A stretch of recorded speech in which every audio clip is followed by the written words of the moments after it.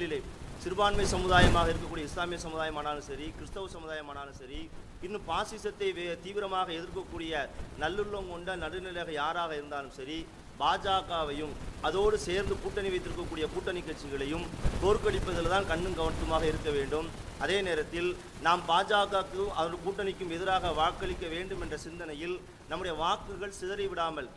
இஸ்லாமிய வாக்குகள் என்பது ஒவ்வொரு தொகுதிகளிலும் வெற்றி தோல்வியை நிர்ணயிக்கக்கூடிய ஒரு முக்கியமான பங்கு வகிக்கக்கூடிய காரணத்தினால் வாக்குகள் சிதறிவிடாமல், வாக்குகள் சிந்தாமல், யாருக்கு வாக்களித்தால் பாஜகவை தோற்கடிக்க முடியுமோ அவர்களுக்கு ஒருமித்த கருத்தோடு ஒருமித்த செய்தியோடு வாக்களிக்க வேண்டும் என்ற செய்தியும் நாங்கள் கேட்டுக்கொள்கின்றோம்.